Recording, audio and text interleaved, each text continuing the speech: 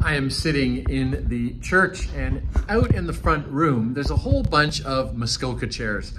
I do love a Muskoka chair, and I'm gonna sit down in my Muskoka chair and kindly refrain from falling asleep if I can. Get in these nice chairs, it's nice. The Bible says, as a person thinks, so is he. We've been talking about thinking this week.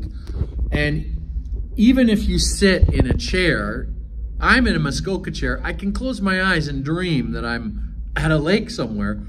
But reality is I'm at the church. I'm just here at church. And I'm at this juncture enjoying sitting in a comfortable chair. 2 Corinthians 10:3 we looked at, though we walk in the flesh, we do not war after the flesh. In other words, we're engaged in a battlefield, and Paul says, I'm going to show you some weapons that are new to you. We looked at prayer, the Word of God, and the power of the Holy Spirit. Those are the big ones Paul kind of gets into. But what do you think about when you're alone? There's a Bible verse, Proverbs 16:32. It says this, he that rules or ruleth his mind is greater than he that rules a city. And Isaiah says, you will keep him in perfect peace whose mind is stayed on thee. Now, I'm not in Muskoka at a lake, but I'm in a chair. And my mind, as I sit in this chair, I'm like, oh, Lord, thank you. Like, I relax. My mind goes to peace. Now, you have a choice, and I know this sounds funny. There's one of two ways your mind can go. Your mind can go to peace, or your mind can go to pieces. Now, I know that's a play on words, but it's true. The last 2 years, this has been a test. He that ruleth his mind is greater than he that rules a city.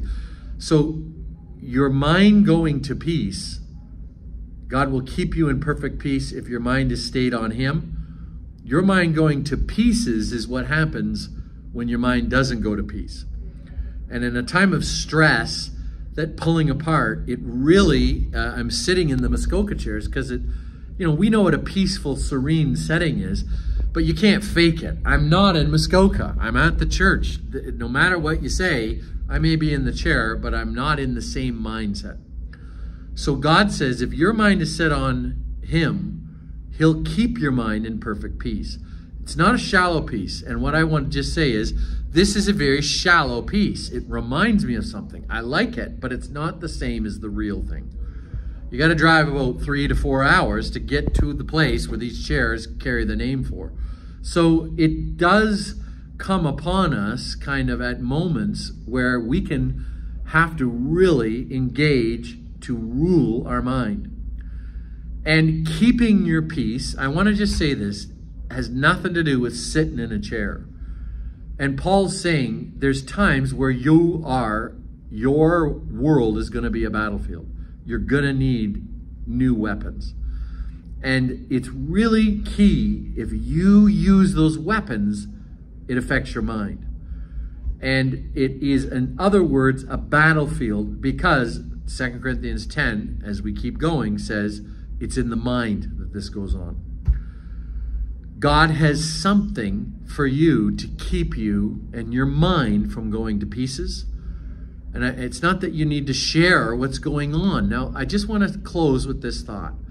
What's going to stop your mind from going to pieces is not just talking to other people about what's going on in your mind.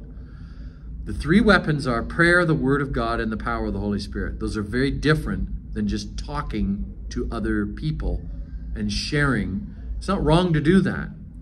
But how you keep your mind in that place of peace, how it's not an easy accomplishment to do this.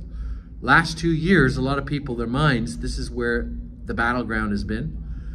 We let you, Lord, into our mind by keeping our focus, staying on thee. And we claim your peace for every one of us. May no one go to pieces, may no one shop around for an answer. This is so strange. I don't know why I'm saying this. I feel it right now. Don't shop around for an answer when God has bought with his Son your peace. In Jesus' name.